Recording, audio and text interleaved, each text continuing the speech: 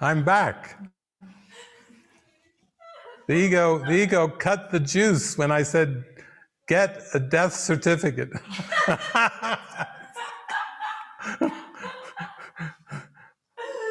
Some of you saw the Truman Show. Shut it off. Cease transmission. We're having too much fun. So we see now that all it takes is the little willingness in the mind to be used by the Holy Spirit.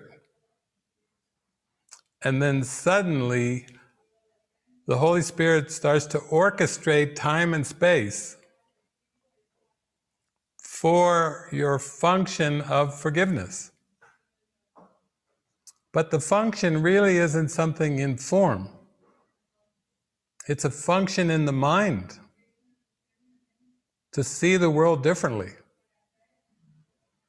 to see the world without any past preferences, with no agendas.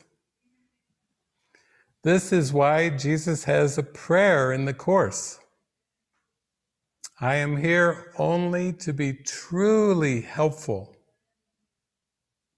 I am here to represent Him who sent me.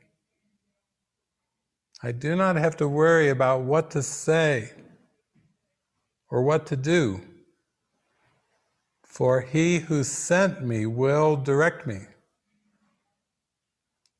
I am content to be wherever He wishes, knowing that He goes there with me. And I will be healed as I let Him teach me to heal. Without agendas, we can only offer a blessing. Without the past, we can experience the present moment and the miracle that the Holy Spirit orchestrates for us, which is in our mind. So this Christmas, we have miracles to give away. We don't have to think about all the things in form that we should gift or that we ought to offer as a present. We offer the gift of the love in our heart